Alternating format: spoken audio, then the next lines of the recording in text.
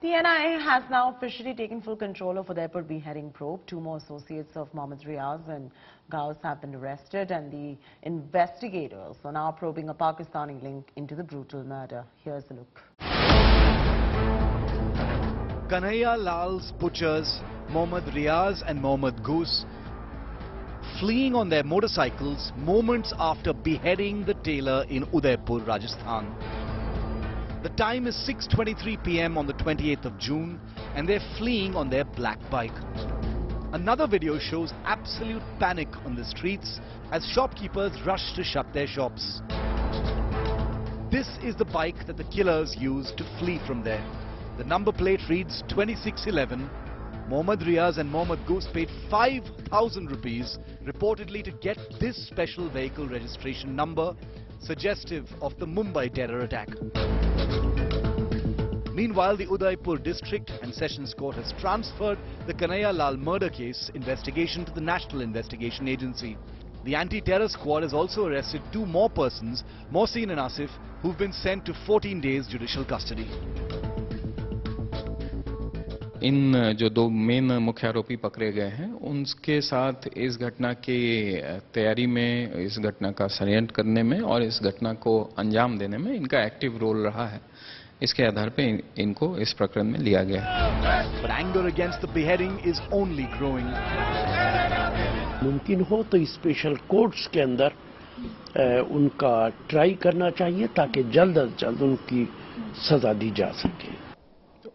The manner in which Kanhaiya Lal has been brutally slaughtered and murdered is indeed worrisome and raises several serious questions against the Rajasthan government. इसकी तहकीकात होनी चाहिए और इसमें बहुत सख्त मुझे लगता है ना सिर्फ इन दो व्यक्तियों के खिलाफ, लेकिन कौन है इसके सरगना, उनके तारों को काटना चाहिए पूरी तरह से, और मुझे लगता है बहुत जल्दी करने की जरूरत है.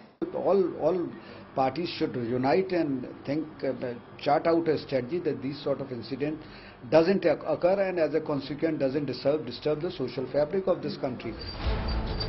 As Udaipur remains tense, the IT ministry has asked social media platforms to remove all content that encourages, glorifies or justifies the brutal murder. With Arvind Ojha in Udaipur, Bureau Report, India Today. Devankur Vadavan is now joining us for all the very latest. Dev, what's going on and where does this investigation stand as far as the Udaipur beheading is concerned at the moment?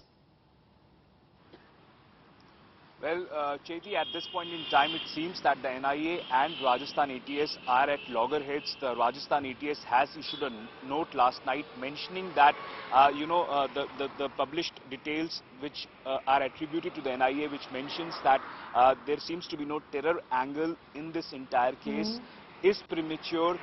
It is too soon to comment that because the investigations are at a preliminary stage. So it is quite apparent that the Rajasthan ATS believes that there can be a terror angle in this entire matter. As far as the investigation is concerned, even the NIA is working on several, clues and links which could establish that this is a much wider module than what was initially thought to be. The fact that already 4 arrests have been made in the case, including the two main accused, that is Mohammad Riyaz and Gaus Mohammad. It seems that they were supported by several other people. The recce had happened. And as far as the NIA is concerned, it is trying to piece together for how long the recce was going on, for how long the entire modus operandi to carry out this beheading in the most brutal and horrific manner was being planned, and who all are involved in this. And it is trying to piece all of those clues together so that once that is established, perhaps the NIA would want to take all the accused to Delhi to subject them to intensive interrogation in the matter. Chaiti? Absolutely. And what about the sensational 2611 link to the entire case as well? What are we picking up on that front?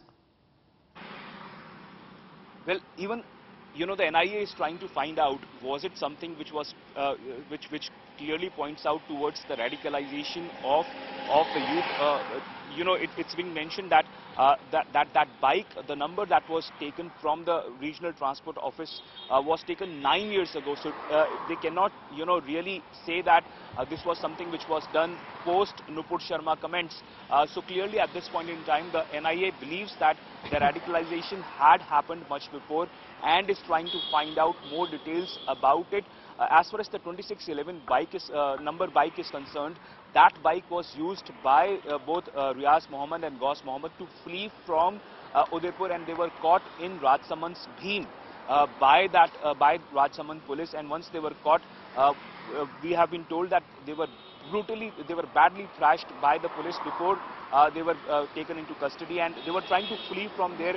Even inside the court, the accused mentioned, when they were asked by the judge as to how they seemingly sustained injuries, they mentioned that they were trying to run away, and while running away and before... Hold on right there, we're getting some breaking news coming in. The court is transferred Udaipur case files to the NIA court. All accused to be produced in NIA court now. That's the latest coming in. Dev Vadhavan still continues to be with us.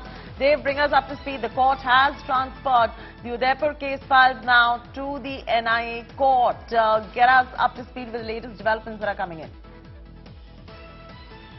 So that essentially means, Chaiti, that the NIA can, interrogate them at their will, and the judicial custody will be getting over on July 13, and in that duration, with transit remand, the NIA can take them to Delhi, and if possible, if it is required to piece together the links of the entire whodunit, the crime whodunit, the NIA may take them to different locations in North India. That is also a possibility. The NIA believes that at this point in time, all these people were radicalized. There were several modules that were going on, and in fact, they were in contact with their handler in Pakistan. What we are also told is that these accused had no remorse whatsoever when they were caught. They were absolutely regretless. They were absolutely remorseless. In fact, Riyaz Mohammad, it was mentioned, that did not care what would happen to his family, the kind of humiliation that his family might feel after this thing comes to being. Also, his family, including his wife and 2 children, had to flee on that very particular day. They first went to her parents' house and thereafter left from there with her mother. In fact, the NIA believes that at this point in time, there were several people who were radicalized by Riyaz Mohammad after his return from Pakistan. All right.